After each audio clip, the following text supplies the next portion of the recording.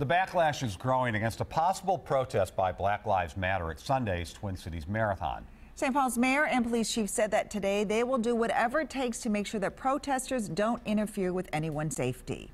Not the runners, not the spectators, not the men and women that will be working the event. Otherwise, there will be consequences, including arrests.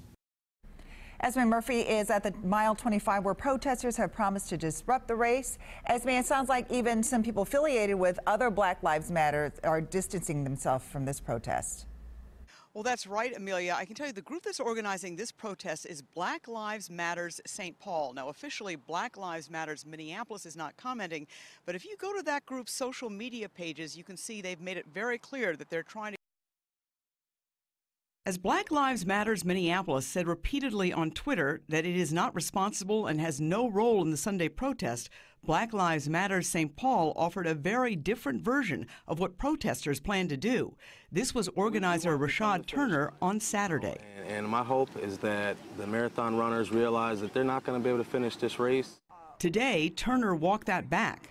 Are you going to keep runners from finishing this race? Esme, we're not going to physically stop any runners. Runners will have an option to stop in and join in the protest with us, but we have no plans on physically stopping the runners. Turner insists this is not a reversal and the protests will be noticeable. It's going to be a disruption. It's not going to be business as usual.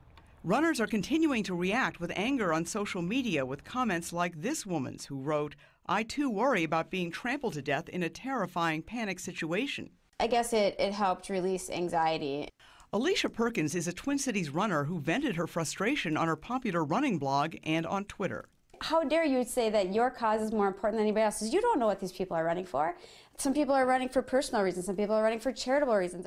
Perkins has been training since May for Sunday's marathon and is hoping to get a good enough time to qualify for the Boston Marathon. I respect everybody's right to have a voice, but not when it infringes on other people's rights. Now, Alicia Perkins is among the many runners and others on social media saying they are not necessarily opposed to the Black Lives Matters cause. They are opposed to the forum for this protest. Dangerous situation health-wise. They fear that this disruption occurring at mile 25 when runners are absolutely exhausted could prove very dangerous. We seem to be losing you a little bit, Esme, but before you go, Rashad Turner is now saying that he's not going to block the runners. What does he mean by a disruption?